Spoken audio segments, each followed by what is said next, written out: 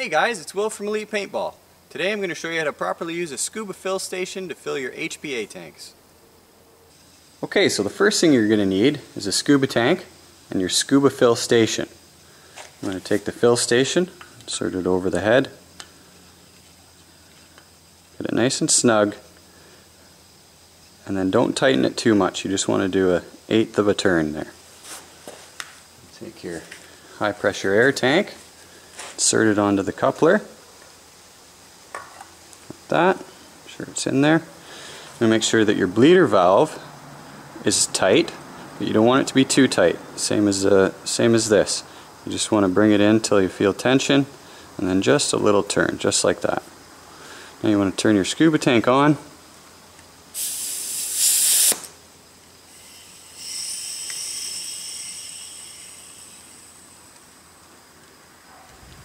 Let it equalize. Shut your Scuba tank off. Release your bleeder valve. Take the tank off. Just like that. Okay, I'll show you that one more time. Take your HPA tank, secure it onto the coupler. Make sure it's on there. Make sure your bleeder valve's closed. Not too tight. Go ahead and open up your tank.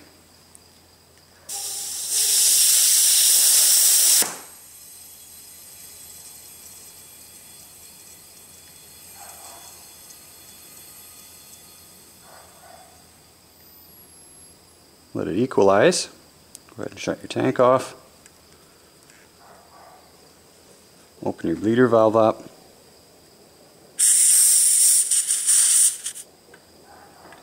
Take your HPA tank off. Just like that.